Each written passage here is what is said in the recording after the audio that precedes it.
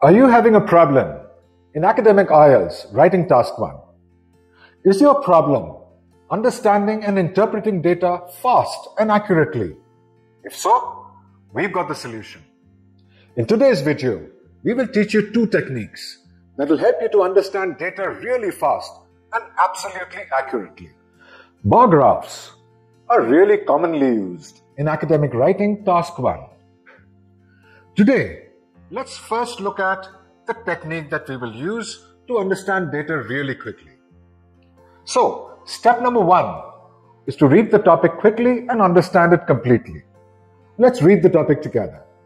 The given graph provides information about the percentage of women in senior management in 3 companies in the UK between 1980 and 2020.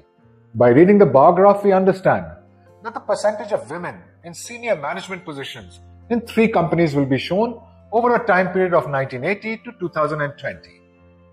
Step number 2, read the graphic's heading if there is one. This graphic has a heading, percentage share of women in senior management. This matches with the topic we've just read. Step number 3, look at the color coding. The color coding right at the bottom of the graphic is that of 3 companies: Declan Cereals, Martinelli Clothing and Fabrics, and Saka Exports. Step number 4, check out both axes. The vertical axis shows percentages. The lateral axis shows the timeline from 1980 to 2020. Now, let's look at the data inside. The data inside shows the percentage of women in each company that held positions in senior management. This is the first part of understanding data completely when you are tackling a bar graph in writing task 1. Now, let's look at part 1 of the analysis with a line graph. Again, step number 1 is to read the topic. The given line graph shows the number of people moving from rural to urban areas in 3 countries from 2000 to 2014. Step 2, read the graphic's headings. People moving from rural to urban areas.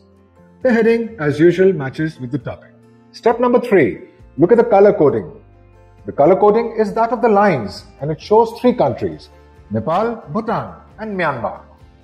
Step number 4, check out both axes. The vertical axis shows the number of people moving in millions. The lateralization is 0.5, 1, 1.5, 2 million and so on. The horizontal axis shows the timeline from 2000 to 2014.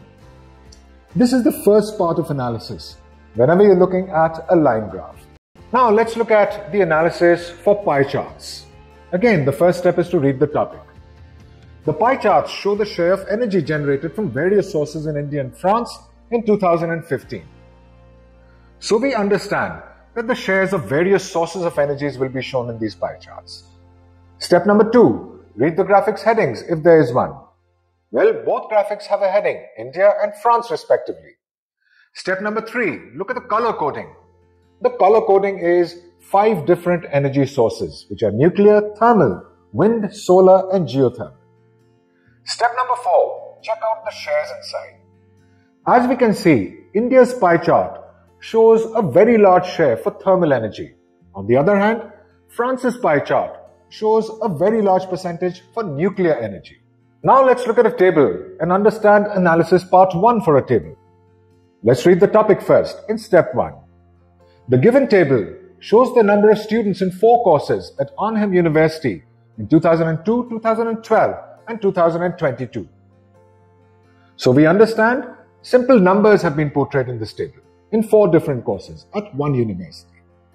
Step number 2, read the graphic's headings.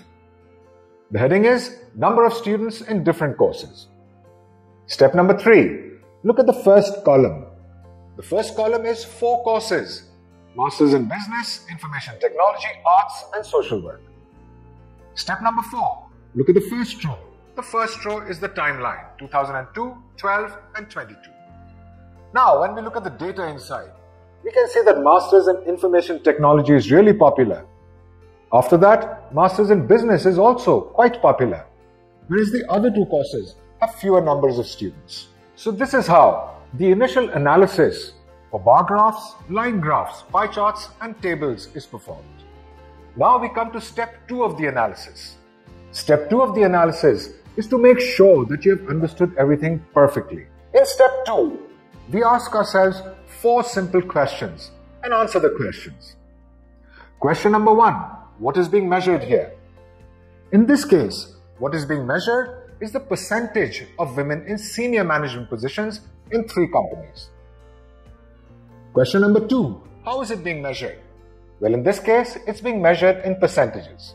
Question number 3, is there a timeline?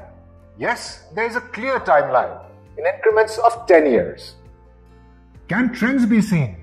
Yes, we see a clearly rising trend in Saka exports and also a clear rising trend in Martinelli clothing and fabrics. Step number 4, are 2 or more things being compared? What are these things? Well, several things are being compared here. First and foremost, 3 companies are being compared. Also, 5 years are being compared. Now let's look at the second part of the analysis for a line graph. Question number 1, what's being measured here? What is being measured is the number of people moving from villages to towns and cities. How is it being measured? It's being measured in millions. Is there a timeline? Yes, there's a clear-cut timeline from 2000 to 2014. What trends can be seen? Well, we can see that Nepal and Bhutan show a rising trend throughout the period, whereas Myanmar shows a falling trend. Are 2 or more things being compared? What are they? Well, 3 countries are being compared. Now let's look at analysis part 2 with pie charts. What is being measured here?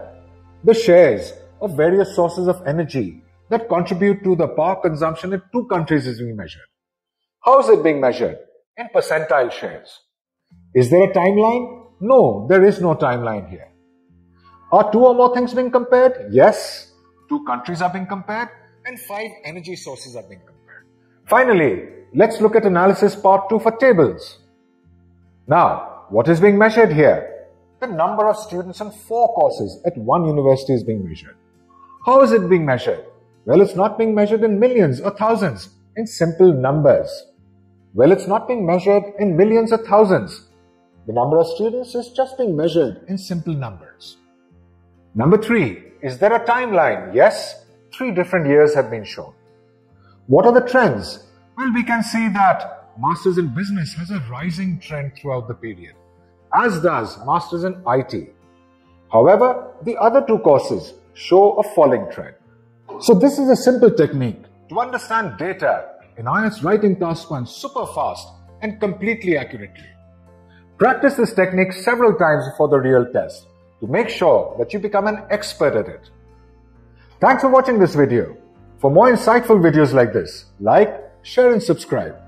To get your IELTS preparation on track, register at www.studyunifees.io.